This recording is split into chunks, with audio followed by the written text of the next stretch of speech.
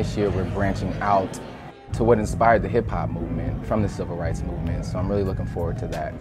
Hip-hop, an art form that has now surpassed rock as the most popular genre in America. It was our intention to shed light on hip-hop and hip-hop's artistic genius, as well as its radical capacity to inspire social change. Tonight, we're going to be joined by a panel that will explore the true power of hip-hop. Welcome to the Hip Hop Fellow. We are really lucky to be working with the Kennedy Center and with the March on Washington Film Festival to have Ninth Wonder here for the Harvard film. Something that he's wanted to do at the museum for quite some time. He does have a little display upstairs in the music exhibit, so the opportunity to bring his story here in a more comprehensive way was just a really exciting opportunity. And to build the most unconventional bridge to our past. I am here at the National Museum of African American History and Culture, or the Smithsonian, which is also crazy to say, but enlightening and delightful to say. I'm here because I am here for the film festival. The March on Washington Film Festival is showing my documentary, The Hip Hop Fellow, directed by Kenneth Price. And it's about my year at Harvard University as a fellow and as a teacher. I believe the film is speaking to the idea of hip hop being genius. We're going to show the movie first to let people kind of absorb exactly what this is, because I don't think people really know what to expect of this. As evident from the screening, the Hip Hop Fellow serves as the perfect catalyst for conversation around the intersection of hip hop, social justice, and academia. And after which we're going to have a panel discussion, and you know, usually panelists are at the table, and there are going to be some at a table, but my station is going to be behind the turntables, right? So I'm able to play songs as we talk about them. And that's kind of the way I teach in my classroom. You know, usually turntable, so when I want to talk about a record, I don't want to just play it off my computer. I really give you, you're hearing hip hop, but I also want to give you the action as well, so you can see, you know, how it's done.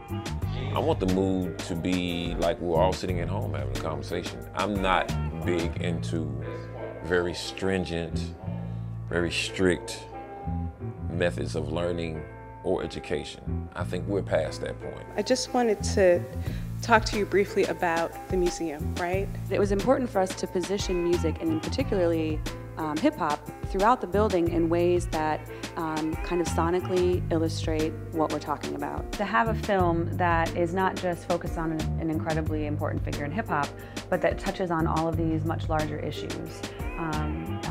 We're not just looking at a generic kind of overview of social justice or activism. You know, he's talking about specific moments, specific things, and specific groups within hip-hop that have had a lasting impact on him, and has also had a lasting impact on society overall. And so to find a way to connect those conversations is exactly what we're trying to do here in the museum, and demonstrate that, you know, it is a relationship, it is a continuing conversation. When you look at music and politics, for example, or music and any kind of social justice movement, it's always present, and hip-hop is absolutely no different. Coming in here forces you to have the conversation. I think in your mind, no matter what color you are, creed you are, you're already having a conversation in your head by stepping in this building. Because you're gonna see things that's gonna make you have the conversation. The curiosity is already up. So I think you're already having that right now. If you come in this building, and since you come in here and you come to the festival, that's like twofold. So much skepticism about law in hip-hop. In hip-hop, law is mainly viewed as a means of oppression, as a tool to subordinate black folks. In my work, what I've tried to do is a little bit of the translation that Ninth described, taking the perspectives of hip-hop and explaining them, demonstrating the genius to policymakers.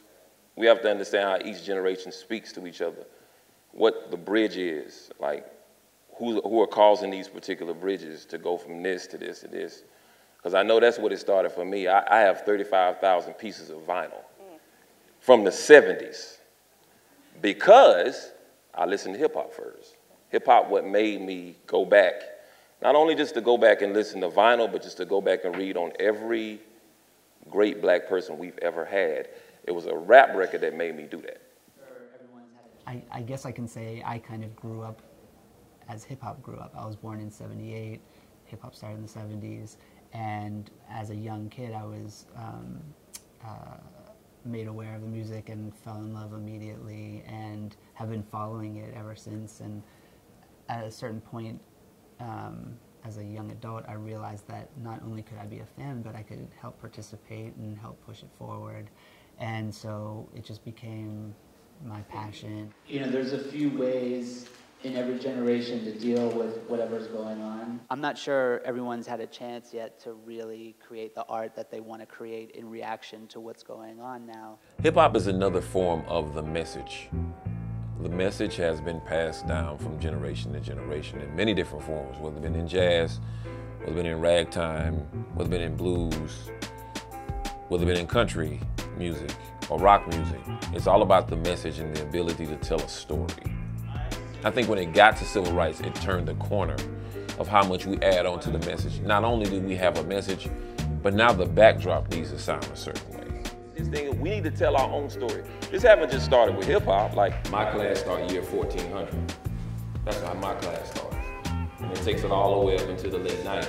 I want people to understand that this is very genius, that you have to be on your toes. If you're gonna be in a room of hip hop scholars, you have to know exactly what you're talking about. Music is like food. You have to give a chance for that palate to mature. I want them to learn that no matter what, how old you are, what color you are, where you come from, that hip hop doesn't exclude you. You don't have to be from a certain neighborhood. You don't have to live in a poverty-stricken neighborhood or be dangerous or have a gun or all of the things that's been connected to our culture, whether it been from a media standpoint or a fan base or just total misconception. And so I want people to understand that no matter where you're from, that you're not excluded, that you can all understand what this is. And even if you don't understand it, you understand why we're passionate about it. I've been able to travel across the world, you know, me with my brothers and sisters and DJing and MCing and whatever. And hip hop is very much alive around this globe than ever, right?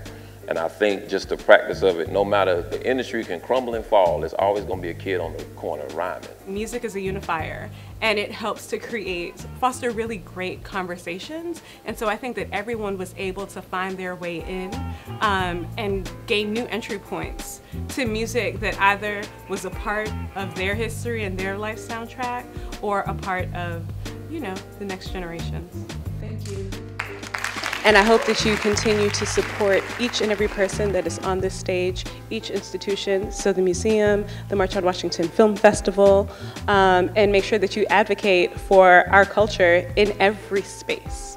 It's the March on Washington, right? It's something that we learned about coming up as a kid, you know, probably, arguably, the most famous speech we've ever had on this national moment is the I Have a Dream speech, right? And to be a part of that means a lot to me.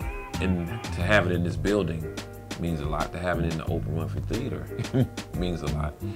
It just lets me know that hip hop has a place, but it needs to be curated the right way.